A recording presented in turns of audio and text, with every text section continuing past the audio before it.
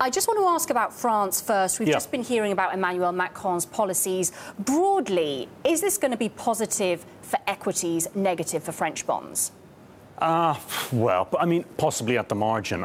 To be honest, I actually think the French election fits into the same narrative you've seen elsewhere, which is mainstream technocracy doesn't motivate voters. So actually, this result fits in with Corbyn, it fits in with Trump, it fits in with UKIP.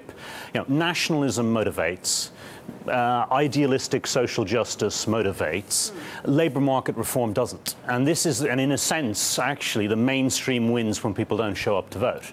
So I think so we have a structural challenge with democratic regimes that isn't going away, which is, you know, policies are ultimately about detail. They can be dull. There are not big motivational issues that motivate electorates. And I think Macron is just illustrative of that again. I mean, at the current juncture, in the context of Europe, it's a damn sight better for everybody that we're dealing with Macron rather than dealing with a Le Pen, for sure. But I think there's a more fundamental issue that's still at work everywhere. Right, so if as an investor you're looking at France versus the UK, are you thinking that France is perhaps somewhere more stable to invest at the moment, or actually do you still see a lot of uncertainty around that as well?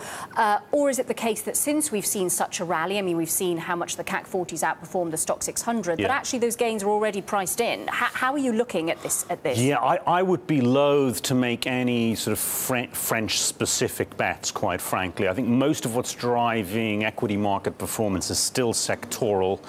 Within the financial sector, there are some pretty big regional effects. So we've seen big outperformance of parts of European financials relative to US financials this year. But I would be loath to.